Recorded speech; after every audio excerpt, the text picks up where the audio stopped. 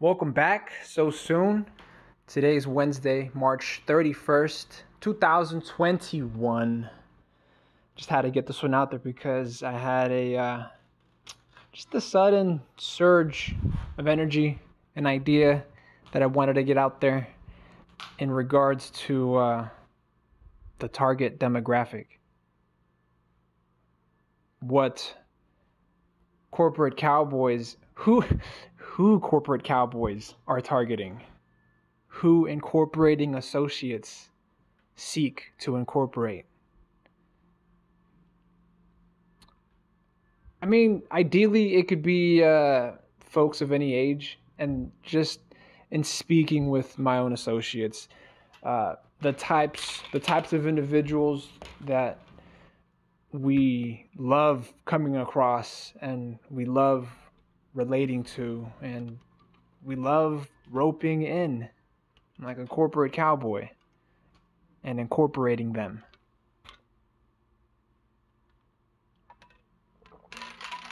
Are those who are necessarily aspiring to be something more, not just something else, something more, something better. They want to build, they want to create, they want to produce, they want to be productive, they want to be upstanding, they're aspiring to be professional. And in terms of innovation, in terms of improvement, I mean, at a societal level, at the most macro level you could imagine, international, worldly, dimensionally,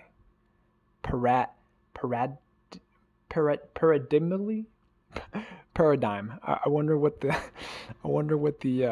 inclusive form of paradigm is. Paradigmally. Fuck it, I tried. But at the most macro level you can imagine, the target demographic, well, it's the one that's always growing. It's young people. Me, I'm fucking 30 years old. I'm on my way out. That's how I see it. I'm on my way out. But if I could go back in time, see young Alex hustling, making his bones in corporate. If I knew what young Alex was about, I would have pulled him aside and said, you know what, young Alex? You could do better. You could do it outside of corporate. You could do what you do now in corporate and bring it outside of corporate. If corporate is what's holding you back, if the hierarchy, if the lack of rank, the lack of title, if that's what's holding you back, fucking leave the hierarchy. Get representation. I mean, I'm saying this now. I would say this to young Alex. Essentially, I'd take him on as a client. I would be their legal representative, their advocate. Because young Alex had great ideas. Well, I mean, he still has, right? He still has a couple fucking years left. So he still has great ideas on which to capitalize on.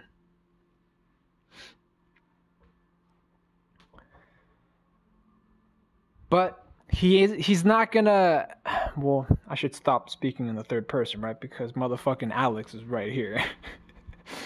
Forever your intern at Incorporating Associates. And in case you haven't caught on yet, maybe you weren't on since like episode 1. Intern, again, it's just a title, but interns can still point and shoot. Interns can still do dirt. Interns put in work. Forever yours, Alex, at your service. This is the Corporate Cowboys podcast. Yes, we are on Instagram, incorporating.associates_IA. You can follow us, send your friends, share any posts from there with your own circle and let them know. I don't know. I would just preface it with, look at this weird fucking page.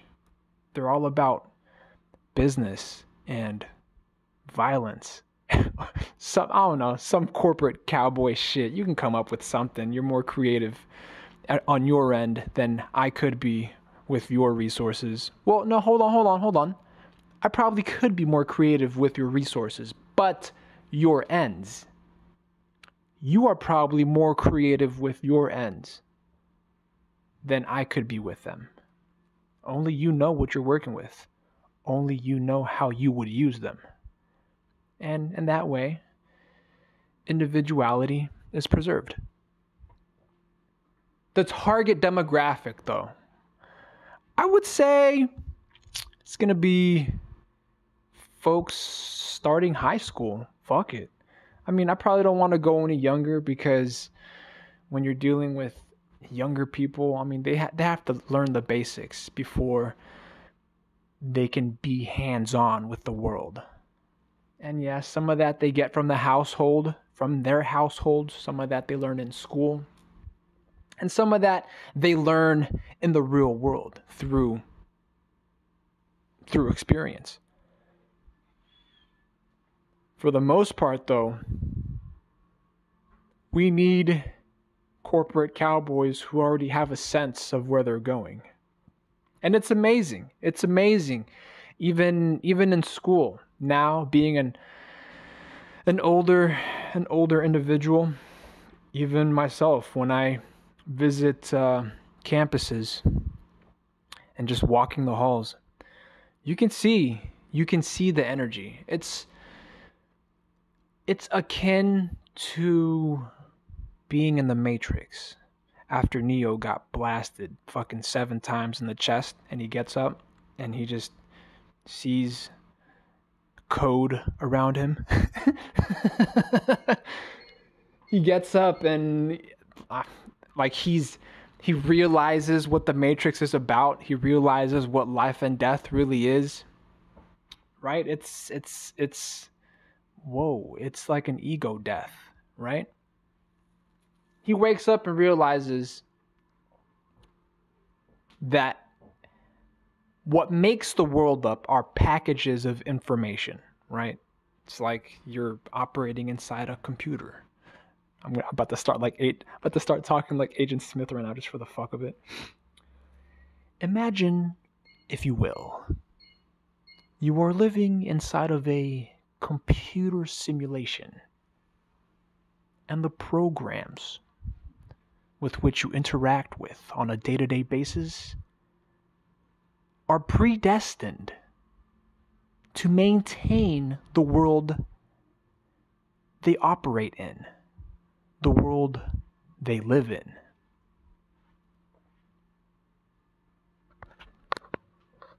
So these young people, when you see them walking through the halls, it's not hard to imagine. It's not hard to imagine now that I'm older. Just take a step back. Take a step back out away from the hall. Let the young people get to their classes. Let the young people meet with their groups, say hi to their friends and all, and just recognize that what you are observing are literally packages of information. Packages of information, programs essentially, that you can reach out and interact with. You can ask them where they are going. You can ask them what they are doing. You can ask them what they are going to do. You can ask them what they want out of, in this context, their education.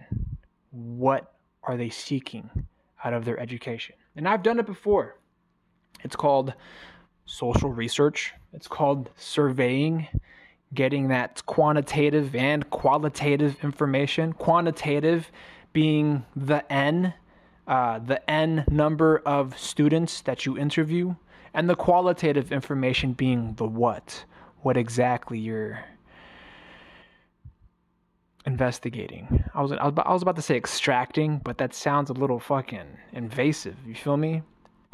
But the skill is there. The skill to extract that information, to distill what is their goal in life, to be able to distill that from just a few minutes, fleeting minutes, just their passing period, their passing time onto their next class.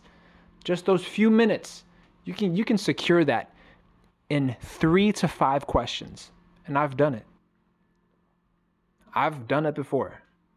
I already that's what's informed me of what I'm doing in my prospective career. That's informed how I interact with my prospective associates. That's informed how I inform the missions of my associates. That's informed how I speak in public. That's informed how I speak in private. That's informed how I become a better interviewer, a better social researcher, a better corporate cowboy. Better at incorporating associates. Man. And you can get them when they're young. You can get them when they're young. They don't have to be lost. They don't have to be lost. Again, it's the game of life. It's the game of death. It's logic and tact. With the questions you ask, you don't even have to make accusations. You don't even have to make assertions.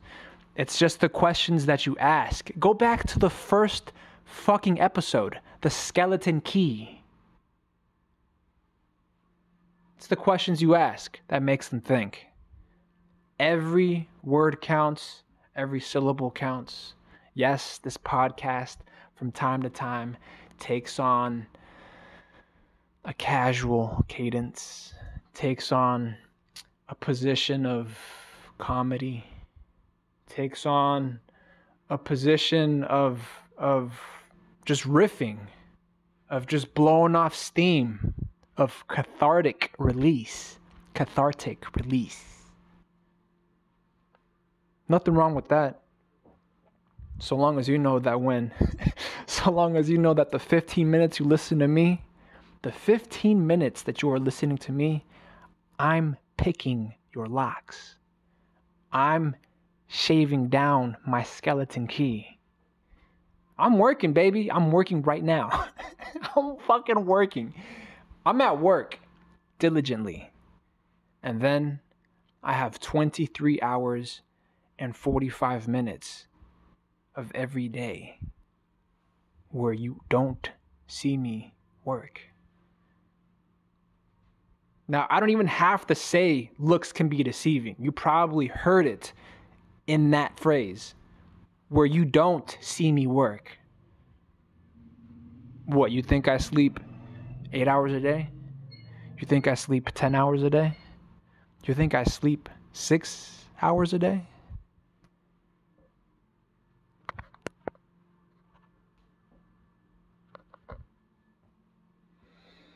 So be mindful. Be mindful of how you interact with young people. And yes, I get it, even in packs, they could be ruthless little sharks, but they're toothless. They're fucking toothless. A lot of them, all they know is virtual reality. And now more so than ever, with the complete integration of digital screens in their young lives. The ability to talk smack and not taste blood. I mean, not be made to taste blood. Fuck it. You probably got it.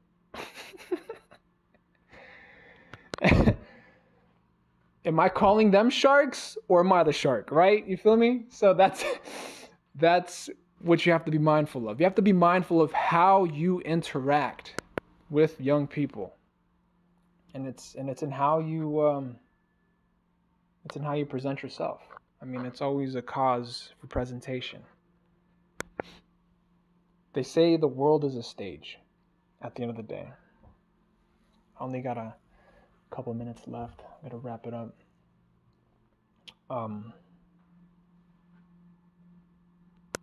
But I'll talk more about that target demographic because they're going to become more and more important. And they'll always be there. They'll always be there. They'll always be growing. They don't even have to be native born. Fucking imagine that. To incorporate associates, to make corporate better, to spread that corporate love, to have folks realize that corporate loves you. It doesn't even have to happen in the States. Shit is worldwide. It's international. Fucking target demographic. Everybody's young when you think about it. Everybody's on their way out. I used to think this was a midlife crisis when I was 18.